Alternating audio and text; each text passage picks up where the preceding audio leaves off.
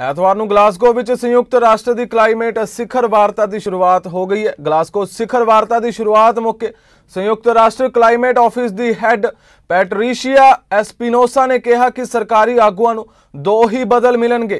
एक कि उन्हां नूं तेजी नाल ग्रीन हाउस गैसां दे रिसाव विच कटौती करनी होवेगी ते कम्यूनिटीज़ अते देशां नूं गर्म हो रहे वातावरण तो बचण विच मदद करनी होवेगी तां जां फिर सानूं इह स्वीकारना होवेगा कि इस धरती उत्ते मनुक्खता दा भविख बड़ा धुंधला है।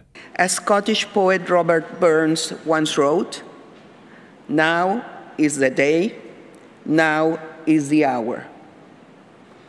Colleagues, dear friends, we stand at a pivotal point in history. Humanity faces stark but clear choices.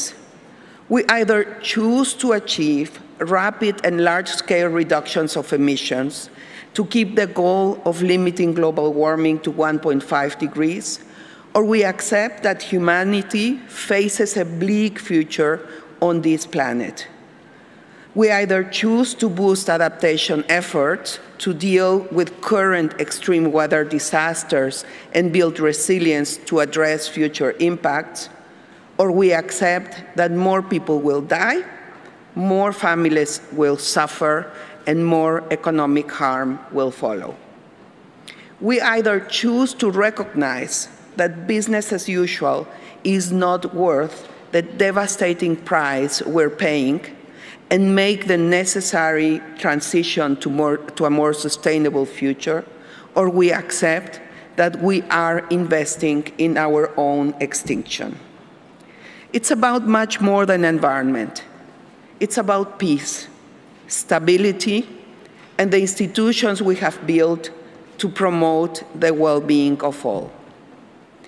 It is for these reasons and more that we must make progress here in Glasgow.